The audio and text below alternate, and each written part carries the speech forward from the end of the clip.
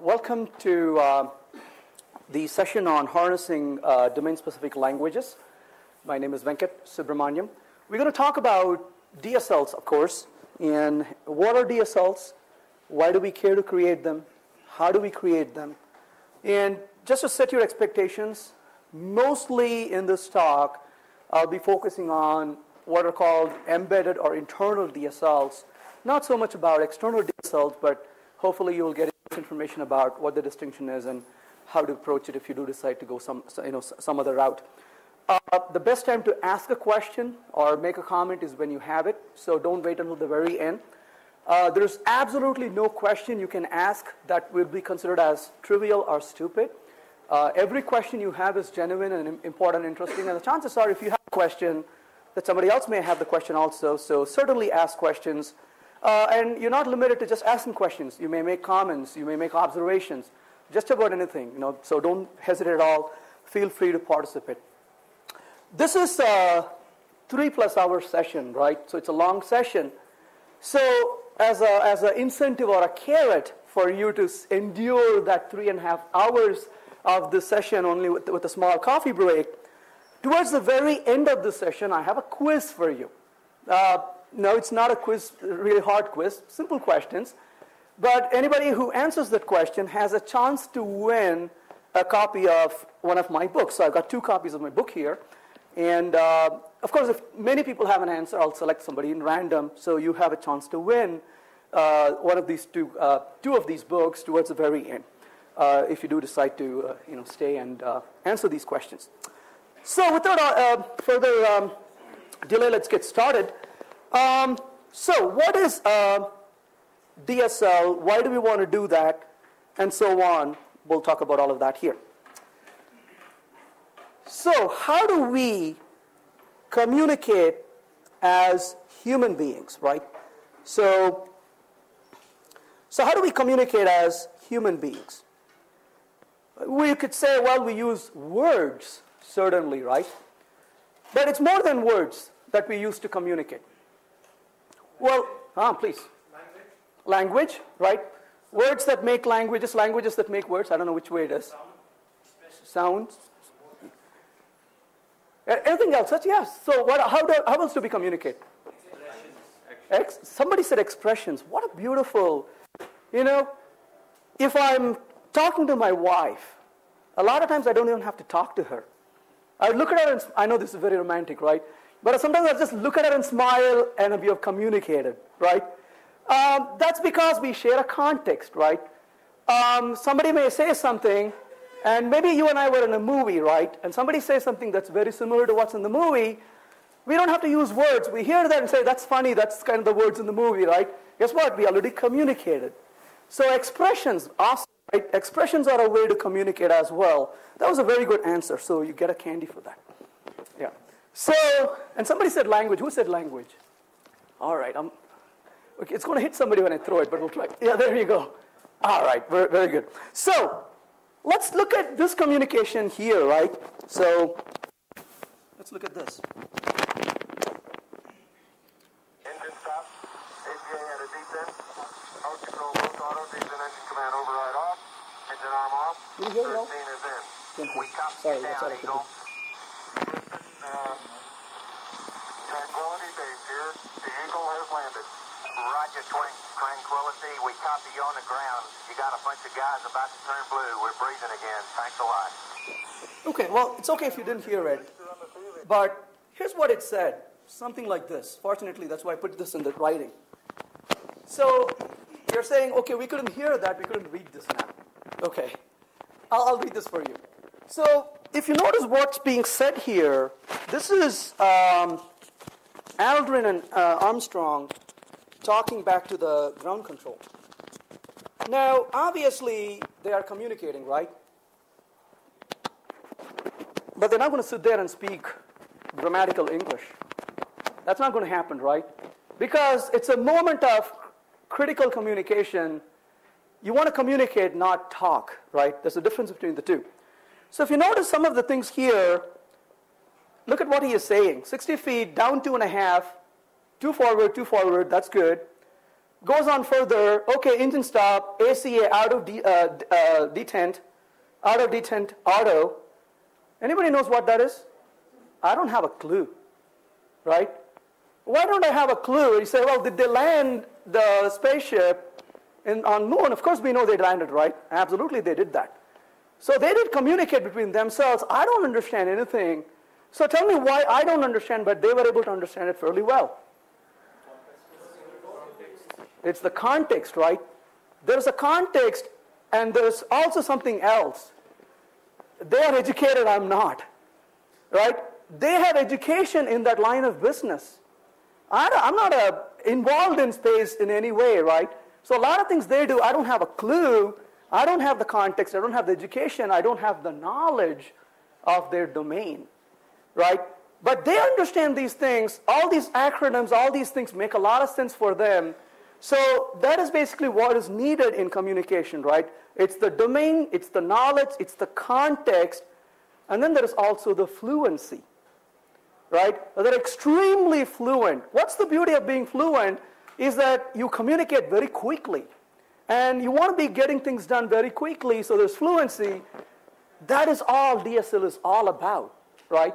It's a domain where you have a good knowledge in that particular domain. You have a good context for the domain, and you're extremely fluent in communicating with the domain, right? Guess what? You and I could sit in a room. We may have never met each other, but within 5 minutes, we'll be doing technical terms and jargons because you and I share something common, right? And that is our domain, our knowledge, our context. And so you and I can communicate very effectively, and the guys in the next table will say, these guys are crazy. I don't know what they're talking about, right? Because you and I share that context. They don't share that context. They don't have a clue what's going on in that case. So as human, we communicate using jargons. So what's a jargon? Special words or expressions that are used by a particular profession or group and are difficult for others to understand, right? And so we use jargons to communicate all the time, right? That's what we do. And similarly, doctors use jargons, right? And astronauts use jargons and so on. Everybody involved use their own jargons. But aren't jargons bad? They're extremely bad, right? Why? Because it leaves people wondering what's going on. You don't understand. You don't have a clue. So if you're going to talk to somebody who is outside of your field, you don't use jargons, right? Because they have no clue what you're talking about. They feel confused. So then what do? You use more words, and you try to go to the level where you describe, and that's when we say describe in terms of the layman language, right? Layman language is where they don't have the jargon, they don't have the context, they don't understand what's going on. But if I go to somebody who is a professional in my field, and I start speaking like that, they get irritated, right? Because I'm wasting their time, communicate very effectively. So jargons are very bad, and you're totally lost if you don't know the domain, don't have the knowledge, and you don't have the context. But they're extremely good, and it's very highly effective, and so there is a very high signal-to-noise ratio. The signal-to-noise ratio is something you cannot underestimate, right? There's a lot of signal, there's very little noise, you're communicated. But if somebody says a lot, but you never got anything out of it, there was more noise than signal in it, right? You want a high signal-to-noise ratio. So this is what professionals do in their respective fields. So how do you use your application or computer? You know, I was stuck in an airport. And I get stuck in an airport quite often because I travel a lot. And when I get stuck in an airport, I'll go to this agent. Within the first 5 seconds, I know whether I'm going to go home or not, right? If this agent goes for a mouse and clicks around, I know that I'm going to spend the night in the airport, right? And then sometimes this agent, kind of sits there and opens up the command prompt, right, and goes brrr at it. It's like, yes, I'm going home tonight, right? Because this person doesn't sit there and use this interface given and attacks the underlying interface, right, and runs commands, queries, and says, well, we can get you out of here to over there and over there. You want to take that route. It's like, please, I want to get out of this airport. Any way you send me, I'm willing to take, right? And that's basically how do they communicate with this? So if you're really working with an application, you want the command of the application. And I'm not going to tell you that a graphical user interface is bad. That's not my intent. But a graphical user interface a lot of times takes the novice and makes them productive. But unfortunately, what it does is it takes the expert and makes them counterproductive, right? If you're dealing with the user interface, if you don't have a clue how to use this application, you can click, click, click and do it. But if you have used this application for a while, then you begin to hate it, right? I was mentioning this the other day. I used to love Microsoft Word until I started using it for something really serious. Right? Then I hated it, right? Because it's like, hey, wait a minute, how do I do this? No, you can't, right? Or you got to click these 7 things to do this. It becomes very counterproductive. So you want to be able to be productive all the way through. And so how do we directly communicate and have these queries? That's very important. So productivity is the key, literally key as in the keyboard key as well, right, is the key. So you want to be able to be very productive in communicating with the application. Again, don't mistake, I'm not saying every user interface is wrong. There are certain applications where a UI may be really useful and productive, so we got to kind of, look at it from an individual perspective. So there's this concept called naked objects. This is a research that came out of a couple of guys, Richard and Robert. They introduced this concept of naked objects. What they did was they said, look, if you have information, if you have behavior, if you have these objects, why not expose these objects for user interaction? So the graphical user interface is not something you generate, it is something that gets generated. If you're interested in this more, not only take a look at naked objects, but I want you to take a look at yet another product as well. A good friend of called Eitan Zeus has done this. It's called JMatter. And JMatter is a pretty interesting tool. What JMatter does is it allows you to write classes as you normally do, and you're done. And what JMatter will do is it'll smell your classes and say, aha, these are your domain objects, and it'll generate the user interface for you. So you don't have to write the user interface, it does it for you, right? So if you're developing internal applications, you can quickly build them with JMatter, and you can have the UI built on top of it by simply declaratively specifying things rather than sitting there and creating the UI, right? So take a look at JMatter. JMatter is so Eitan basically generated JMatter based on his exposure to naked objects. So certainly it's worthwhile. But the naked objects guy also have tools related to this, and one of those is the object-oriented user interface, as they call it. So it exposes the behavior of the domain objects for direct interaction by the users. So that is the beauty of it. So what it basically says is you want to be able to expose the real underlying power for the users to be able to interact with your application. That's the whole idea behind this. So if you are talking to a domain expert, how do they do matrix multiplication, right? They do it like this, right? Not at all, right? Nobody will stay sane after doing it that way, right? They get very angry if you give that to them, right? They say, what's this? You're calling these methods, doesn't make any sense for us to do. The way they're going to do this is like that. Well, that's what they use. That's their domain for communication, right?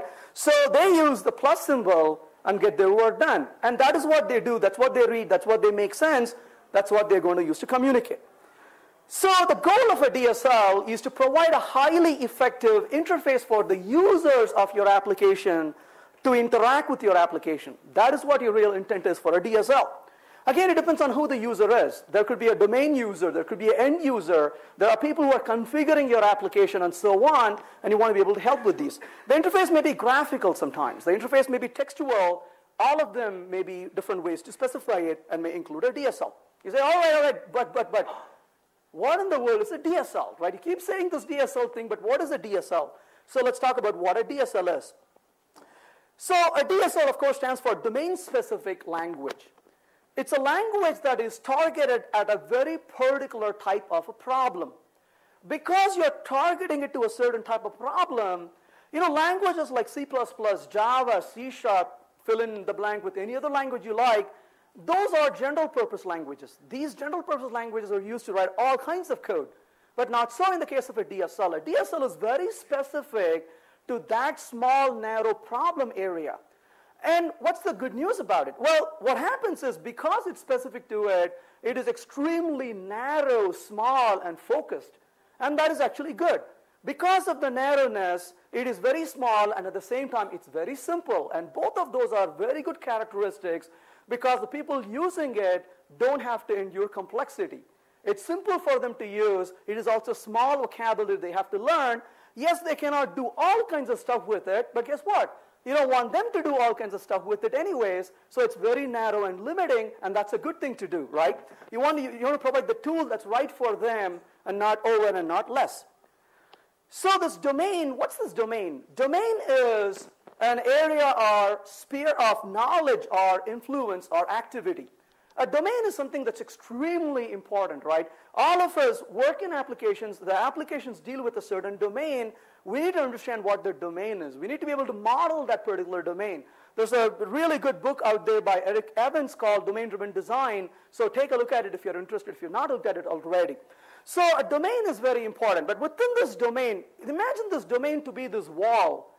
Well, guess what? It's a nice big wall, but I'm sorry, that's too big for me to be concerned about it. So what I'm interested in is this window up here, let's say. That's the context, right? So I'm not interested in the domain because a domain is way too broad, way too complex, and way too uninteresting to me a lot of times. If I'm only dealing with the domain, I'm going to be wasting my time and complicating the system. So the context is very important. So the context is this narrow window within this, on this huge wall. Now that gives me an area of focus. You know, when I deal with my customers, sometimes they would say all these nice things. Then you say, okay, that's nice to hear, but how is that related to this application? They'll say, well, actually not. I just thought that would be exciting to know, right? So you just need to weed out and say, okay, that's not interesting to us. But within this context, there is this bounded context. The bounded context further narrows our interest and says, let's focus in that narrow area because that's what we're focusing on implementing in our application at this moment. So bounded context gives us the ability to focus on that narrow area, and that is something we need to be aware of when we create these domain-specific languages also. There's also another thing that Eric Evans talks about. He uses the term ubiquitous language. A ubiquitous language is a language that can be used by several people to communicate. Now, there's the symbol right here. It is not in English. It's not in any other language, but I'm sure everybody in this room understands what that is saying, right? That is an ubiquitous language, right? You know not to drive fast in that area because you're going to be hitting a moose, more so being hit by a moose, right? So it's basically warning you to a traffic hazard you ought to be, careful with. That's an example of a ubiquitous language. You are creating a ubiquitous language when you're creating a DSL. Why is that? Because that language can be used by programmers and domain experts and everybody involved to communicate.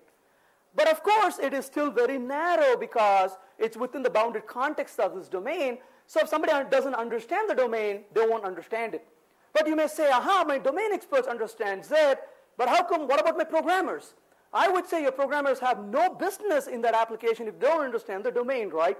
So you need to know the domain if you're going to program. If you don't know the domain, you're a typist, not a programmer, right? So you need to understand the domain, so you share the context and you build with them. So you need to take the time to learn the domain. You may not be an expert in the domain as much as they are, but you cannot afford to be ignorant in it as well.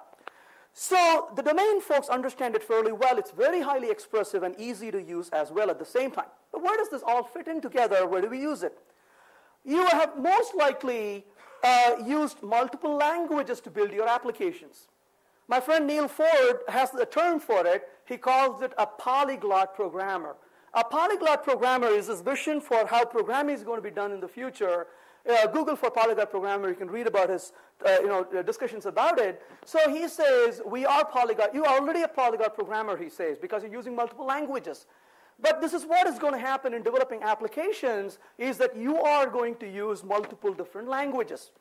Martin Fowler says that rather than using one big general purpose language to build your enterprise applications, you are going to use number of smaller languages to build your applications, right? So large-scale enterprise applications are not going to be created using single large languages, but several small languages is what the claim he has. So again, this leads to this polyglot concept where we're going to be using multiple languages. Ola Binney argues in this blog that an application is going to have very interesting layers in the application. Here's what he talks about the layering. He says that you're going to have a very small but stable layer for your application. So that forms the basis of this pyramid.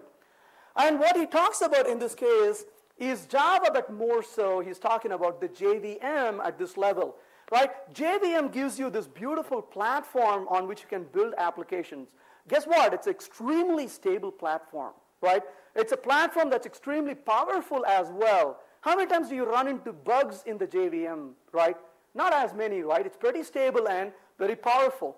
And then he says on top of that, you're going to have a dynamic language layer. And this is where you're going to use languages like Groovy and JRuby and so on to build your application. And then on top of that, he says, you're going to have a highly expressive DSL tier, which is going to be very specific to your domain that you're interested in dealing with. And your application is going to be all these 3 layers built up is how you're going to build your enterprise applications. So again, you can see that at the top of this is the DSL layer, which is the narrow area we're focusing on in this particular session. What does it take to build a DSL? It takes objects, obviously, because using object programming, right? Then it takes metaprogramming. What's metaprogramming? Metaprogramming gives us the ability to alter the behavior of the application, the code, while it is running. Metaprogramming is like us, right? When we were born, we knew very little. But over the years, we have gotten smarter, right? Okay, most of us have gotten smarter since the time we born, right? We learn, acquire skills, we get educated, we get other things we learn along, and then using those, we grow and mature.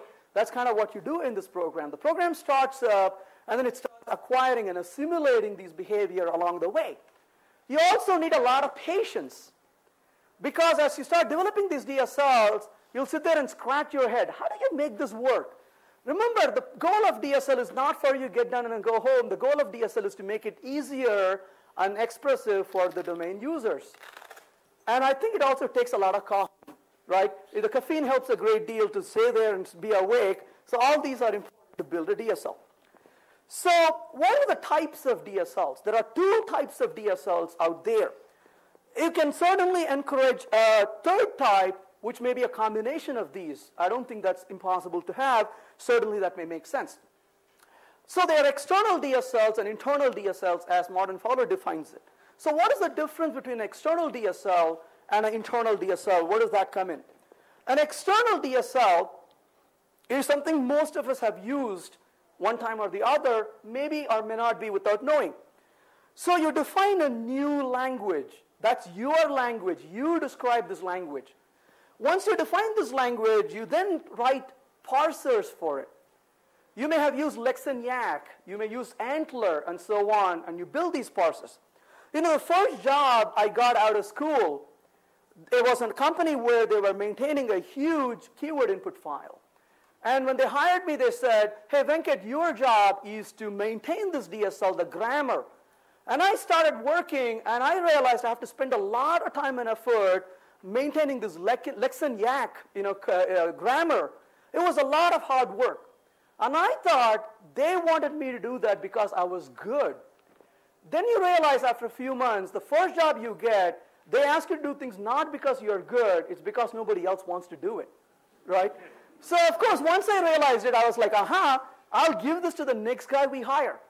Guess what? I was the last one to get hired for the next 3 years. So you know who maintained the Lex and Yak parsers, right? It can be a lot of fun, as within fun. So it's a lot of pain. That's what it is, right? You have to sit there and maintain this Lex and Yak grammar, and it takes a lot of effort. Similarly, you could do this in Antler, for example, and you can maintain it. The good news is you got the full control. The bad news is you got the full control, right? You got to do everything all by yourself, right? You have the pleasure, but comes with as the other side of the coin, the pain that you have to do everything all by yourself. So that is basically what an external DSL is, that a DSL is written and you write and maintain something that can parse it. Now, of course, that could get translated to underlying APIs to other languages, other things, but that's all your work and decide what to do with it. So that's what an external DSL is. Now, on the other hand, what you could also do is you could create these internal DSLs. Well, let's take a look at an example of an external DSL. You know, somebody pointed this to me and I was like, of course, right? cascading style sheets are an awesome example of an external DSL, right? You may have never thought about it that way, right? But what's a CSS? Would you agree that a CSS is a source and you go eat that CSS string? It's like, what is that doing, right? I want to know what this Amazon website is doing or Google is doing and so on. You take a look at it. So CSS is an example of an external DSL where it is specifying, basically in this particular example, what happens when the mouse hovers over that particular link. Now here's another example of an external DSL. This is one example of a good old makefile, right? So a lot of us may have used a makefile, right? If you've written ever a program in C or C++, you sit there and do a make, and you then compile your code. It tells what kind of dependencies these files have, what to pick up, what to be executed, and you can sit there and say, okay, compile these to the .o files, then put them together to create this archive, and it's a lot of fun, but it removes the need for you to sit there and hand compile each and every class, especially when you have a lot of them, it takes care of the dependencies. So make is an example of a DSL, but what's the domain in this case? The domain in this case is the build, right? If you're a person who does the builds, it takes care of your domain. If you don't have anything to build, maybe the make is looking as an alien syntax. There is also terseness in here, right? It's very terse. But also there's idiosyncrasy involved in it.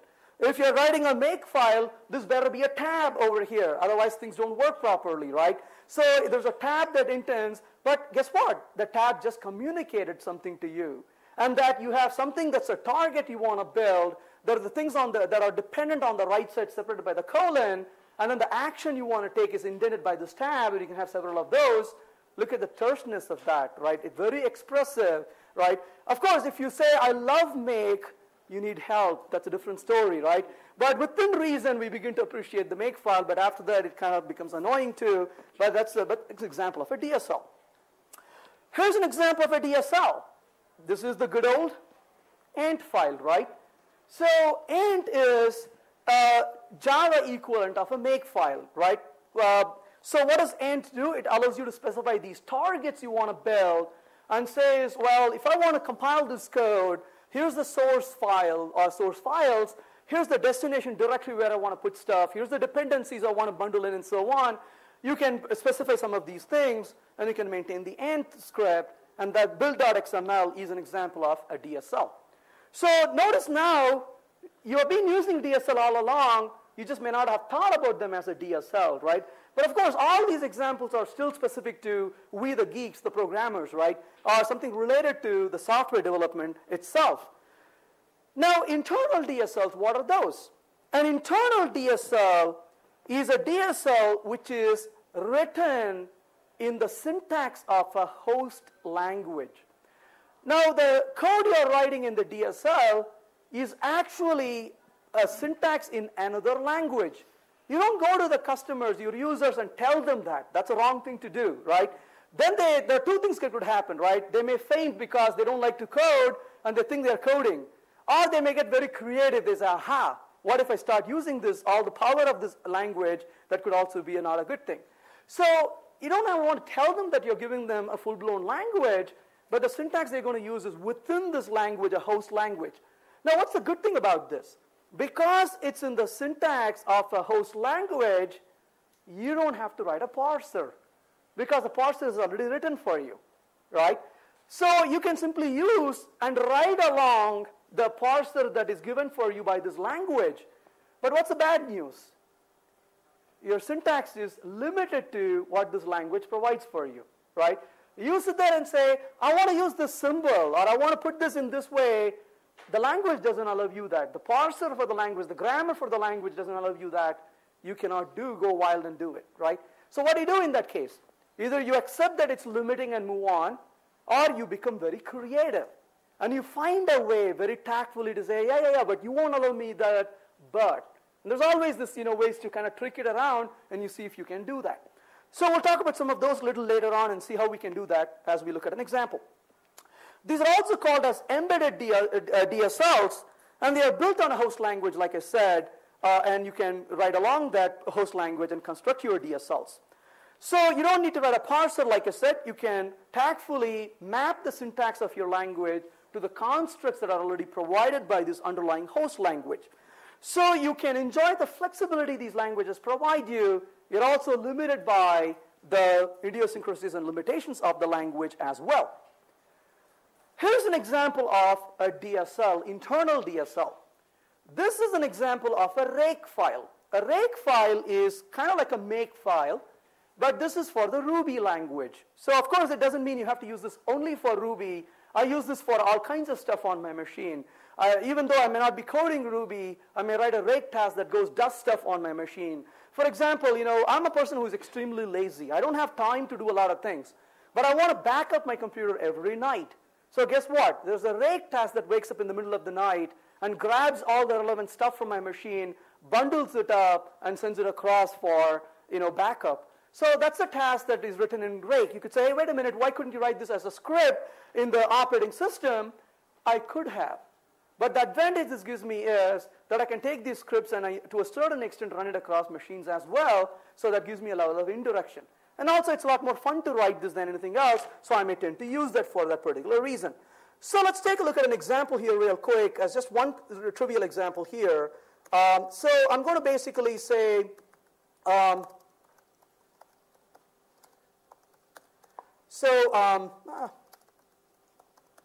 okay. So let's give an example here. I want to quickly create a little thing to show you how this can work. So let's say rake file. Let's say my task. So task. Actually, rake file is good enough. Rake file. So let's look at this rake. What am I going to do? This is just a dependency I'm going to express. So let me just go ahead and type this here. So I'm going to say, start, right?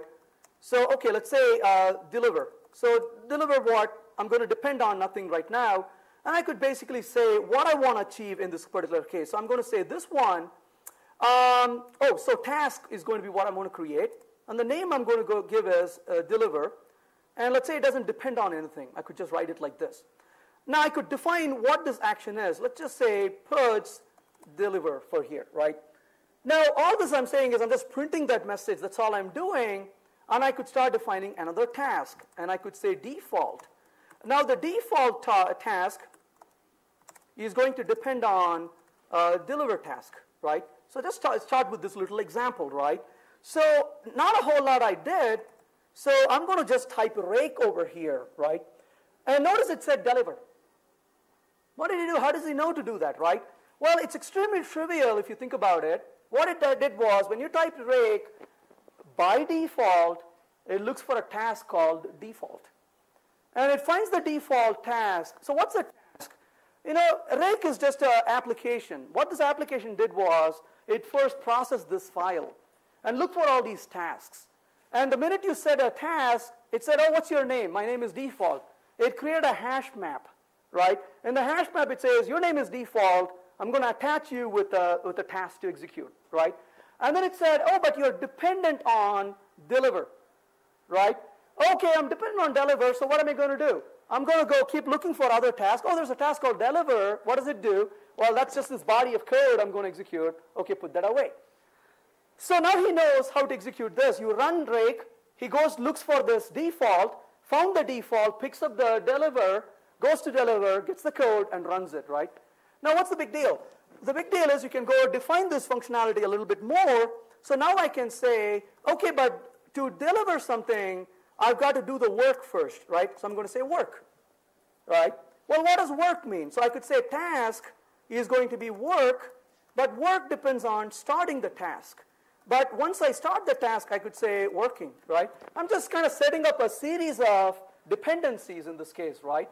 Now, what does the start mean? Task start doesn't depend on anything, and I'm going to say prepare for the task, right? So notice how I'm setting up these dependencies of these. Now if I come back here and do the rake, it says prepare, working, and deliver. And that's a sequence it followed to do this, right? Please. Does this have anything to do with the order in which you are defining? Not at all, right? So can you just take the task, start, prepare, and put it down, and you still come out? That's going to cost you money.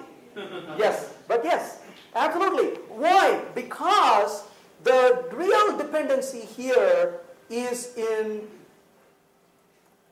in that, right? So you want me to move the start down, is that what you're saying? Yeah. So if I move that here and go back and run it, it better be exactly the same, right? Or did it change? Wait a minute. You know why? Deliver works on work. Work depends on start. You just have to include the puts in the block, I think. You know what? I sleep sometimes when I talk. You're absolutely right. So there's a do. There we go. So I'll make mistakes, by the way. Some intentional, some not. I won't tell you which one is which. Right? So, so at this point, you seem to be the only person awake in the room. Did you do it? Yes. There you go.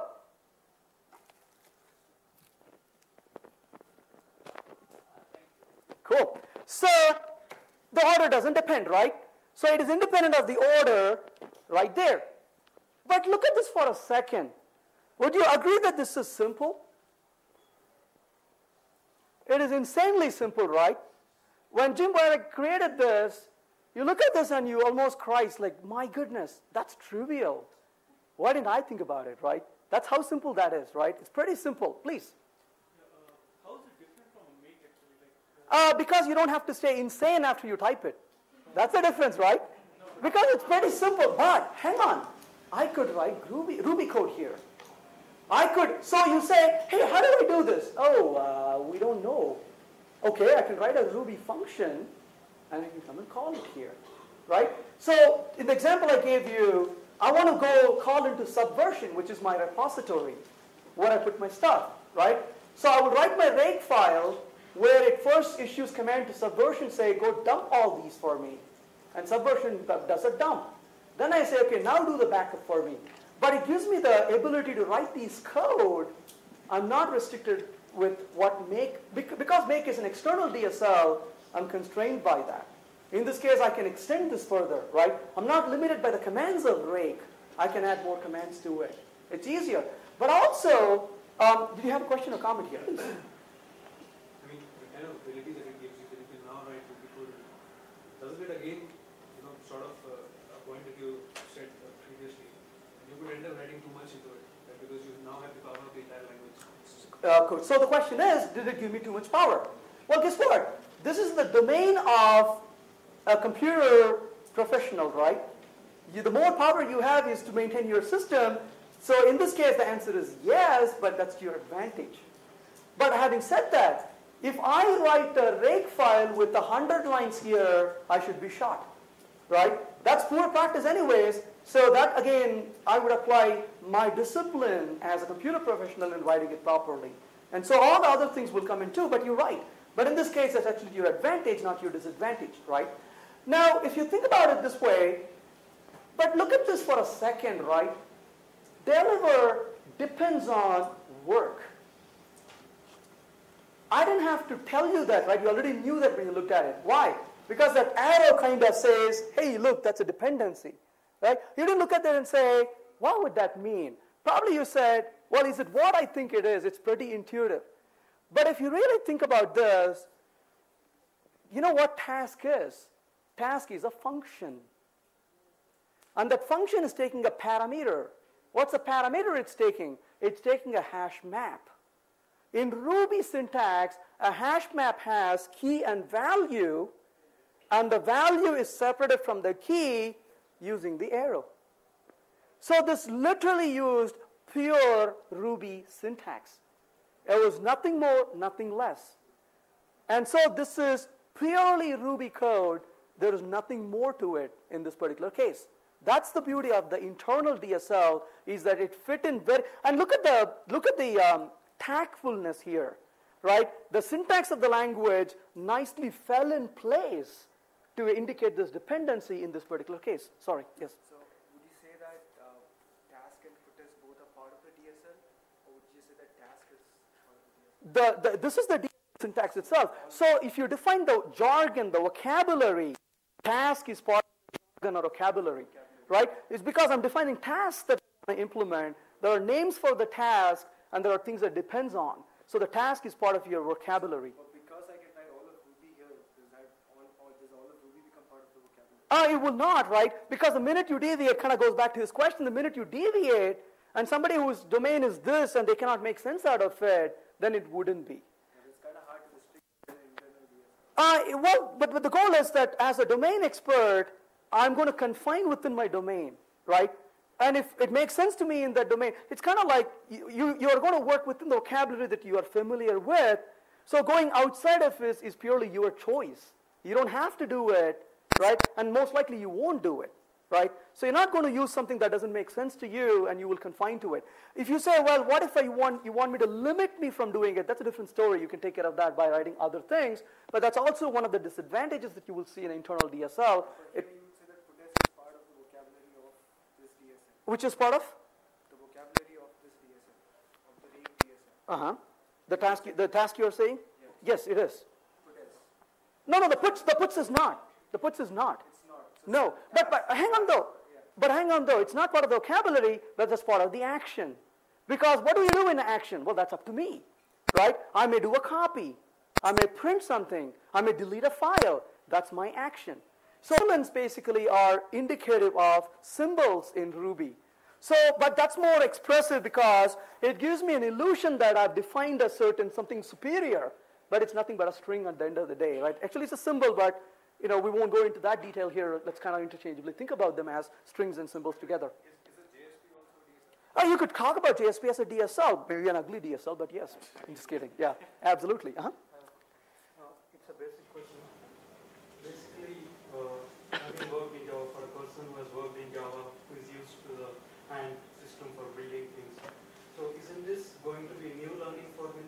And why is this new? Question is, if I am familiar with Java, used AND for a long time and quite comfortable with it in terms of having used it, isn't it something a little bit new for me to use? Well, certainly a person using AND most likely may not use rake because this is a Ruby thing and not a Java thing. But you could use this in JRuby, right? But the question is, why should I do something else when this has been something I've learned along the way? That's because that you see a need for more productive gains, right? You could say, wait a minute, I could be enduring this XML syntax, or this is a lot more expressive, right? I mean, I've done AND for quite a while. When I came across this, I said, you know what, I don't need to deal with that clutter and complexity. I can go off and do this much more easily. And there's also equivalence in the Java community where you can build on top of AND itself. So you don't have to use rake, but there's something else we'll talk about in a few minutes. There is some new learning. I hope that is the case, right? Because you want to constantly learn so you're more productive. Here's an example, right? I've been riding a bicycle for 20 years. Hey, you know what? I have taken the time to injure my knee several times on the bicycle. I can ride a bicycle really well. Shouldn't I be happy with it, right? You know what? Learning to drive is a lot of effort. And if you're not learned driving by the time you're 20 years, it's even bigger effort. So that's the same thing. Should I take the time to learn driving a car, or should I just be happy with my bicycle? Well, tell you what, I actually ride my bicycle today, but I also drive my car. Because a bicycle is going to only take me that much distance, but I got to cover greater distance in smaller time, and a bicycle is not going to do that for me. So it gives me a lot more productivity, right? But then I don't just use my car for everything, right? To come here, there's absolutely no way I could have taken a car to come here, right? So I got to take an airplane to come here. So you got to use a tool for the right job. Otherwise, we're not going to be able to progress further, right? So yes, there is a curve, a learning curve. Just like I took time to drive cars after several years of just riding a bicycle, right? But that's the cost versus benefit. And yes, it was a pain to learn it, but the benefit has outweighed the cost in great proportions. That's exactly what we need to. You need to be able to justify that to yourself. And having said that, honestly, I would say it's a lot of time. That's what keeps me on my job. Imagine you wake up in the morning and you say, I'm going to go back and write the same stupid code again today. I fall back and sleep for another 2 hours. But I wake up and say, you know what? I'm going to learn something different today. That excites me and I want to go do it because that motivates me to go try new things. And you can get better. And that is actually a very good thing, right?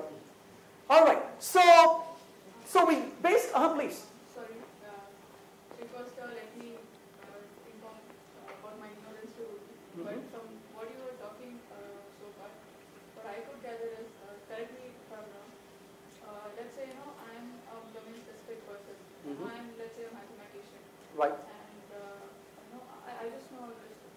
the operations of addition and multiplication. And you as a programmer, you are offering me a domain-specific language. Okay, you say, okay, I'll let you add numbers in this fashion. Right. Okay, so you are actually creating a domain-specific language for, Sure. for mathematician. Right.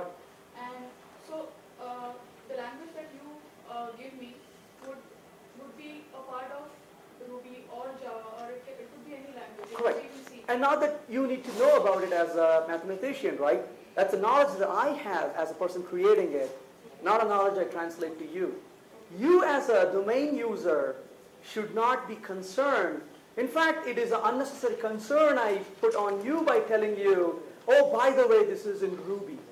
That's a totally unnecessary information for you, right? You're a domain expert, the mathematician, and I come to you and say, okay, here is a tool I'm giving you. Here are vocabulary, here's how you do stuff. End of story. Okay, so let's say, I mean, it's almost like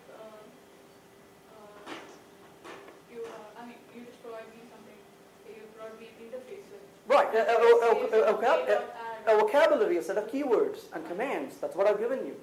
Yeah, that's right. Mm-hmm. So for a beginner, how can he learn to do programming in DSL or to learn DSL basically? No, you actually won't have to spend much time learning it at all because it is already in the vocabulary of your domain.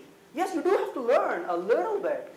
But if you come to me and say, but I don't really have a clue what a task means, well, it's not your domain. You see what I'm saying? If this is for a person who understands the domain, right? You go to somebody and say, here's a tool to cut wood. And he says, nice, but what's a wood? You say, never mind, right? Because it's the domain. This is the carpenter. He cuts wood every day. You tell him, here's a tool to cut woods better. But there must be some beginning way or place to begin with. Well, you're learning the syntax of the language being provided to you in the terminology and the jargon you already are familiar with.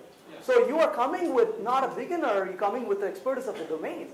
And you're learning the nuances of this particular syntax. And you, a lot of times, you actually influence this by saying, look, this is what I do for a living. Give me something that's usable for me. Just like you develop a user interface, a graphical user interface, you can provide one that's clunky and totally useless, or you can provide something user-friendly. Same thing with the DSL, right? You want to provide something that they are comfortable and productive using. And your job as a programmer is to know what that is, to learn what that is, and develop that one. Mm-hmm. I mean, so now taking this example away from a makefile or an anfile, Right. from the domain of building Right. project. Sure. Something in real life, something that you get it to a client who's unaware of. Sure, that's a very good question, right? So her question is, hey, you know what, let's get out of this computer domain, right? Tell me something I could do with this outside of programmer activity, build activity. I'll give you two examples, right? One example is, these guys, if you go to their website and read about it all day long, you will never see the word DSL. And I think that's a good thing, right? But it's called Cactus. Cactus is a tool that allows physicists to model their physics computations across a network of processors. So you could say, okay, here is a little computation of some equation, whatever it is, but it's so complex you cannot just do it on one machine. So they would sit there and say, I want to distribute these across these machines for computation and go execute this mathematical model. Oh, by the way, this model requires these third-party libraries. Go do it. That's one.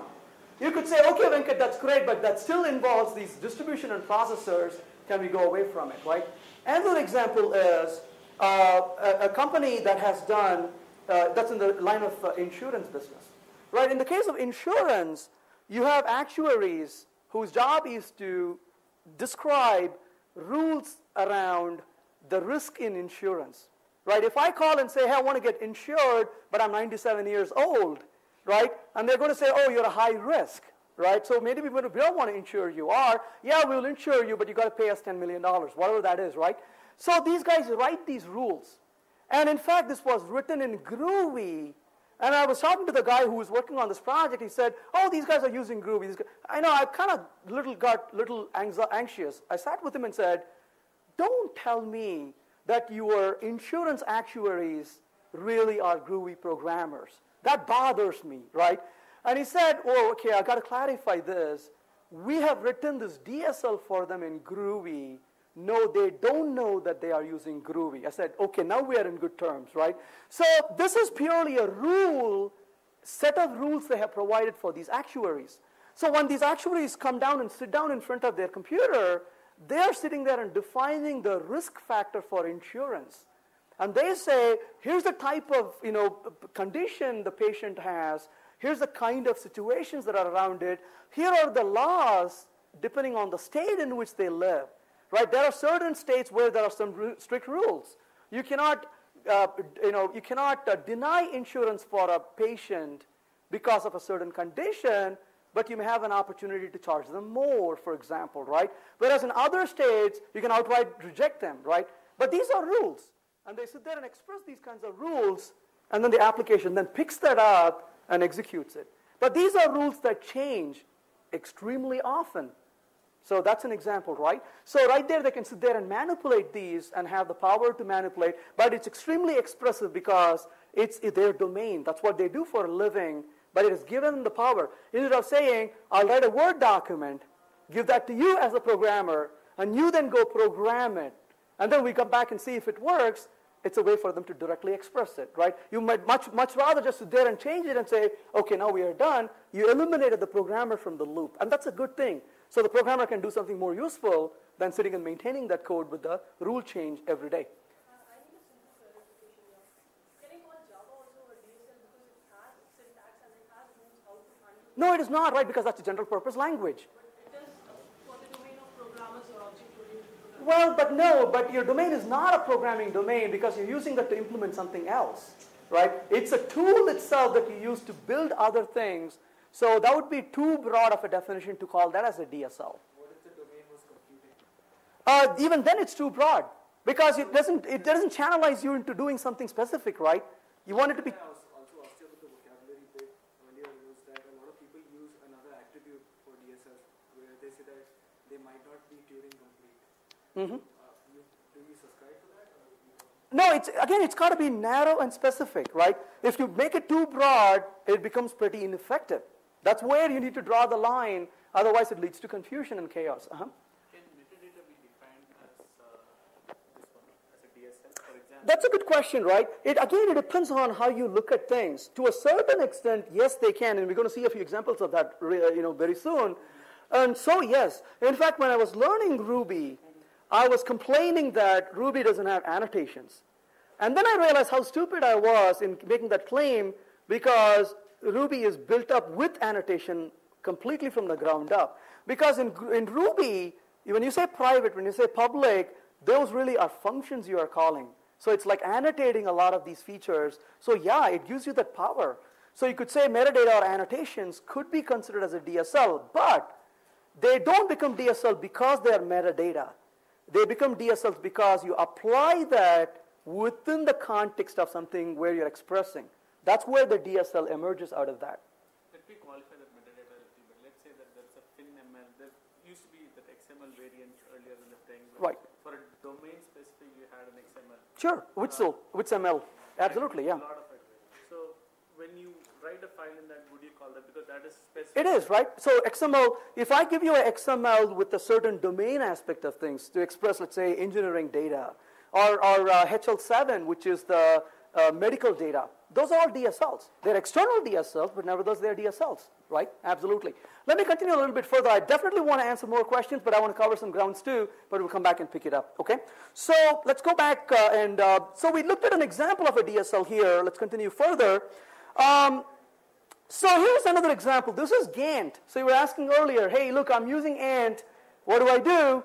You could use a Gantt, right? Gantt is an example. It's a wrapper actually around Ant. So rather than using XML, you can use a syntax like this. This is actually written in Groovy, right?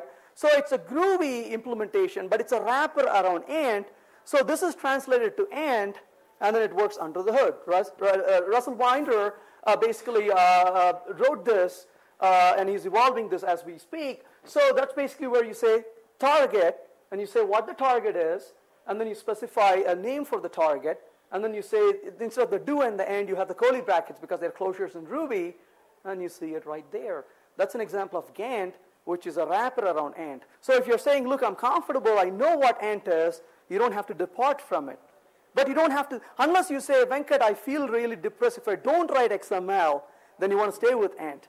Right? If you say, look, I'm depressed with XML, then you can come back and use it, but you don't have to throw everything you know already. I have this question related to whatever question you were asking. We had an application which generated text files, invoices, basically the output of invoices as a text file. Right. It was like export. Sure. The accounting packages used to import this. So it's like Sure. form of DSL. Right. So there is something like DSL which is understood between different Right. So it's a data input file that is very specific to that particular domain, and people who are using it are able to deal with it. Right? That's basically what it is. Absolutely. Yeah. Okay. So we talked about this. Let me show you one more example here. This is something that I've been excited for a little bit more recently.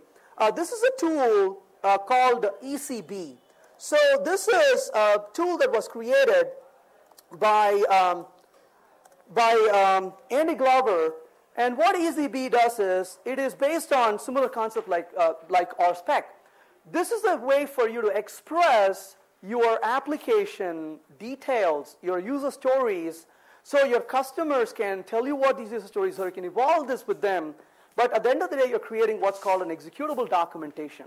So you're creating an executable documentation where you're saying, look, if this is the doc you created, I'm going to then run this across my system and ascertain that my system is behaving like you've described over here, right? So I'll give you an example of this, very trivial example I'll give you here, but the reason I like ECB is the pure expressiveness, right? That's what is really interesting in this case.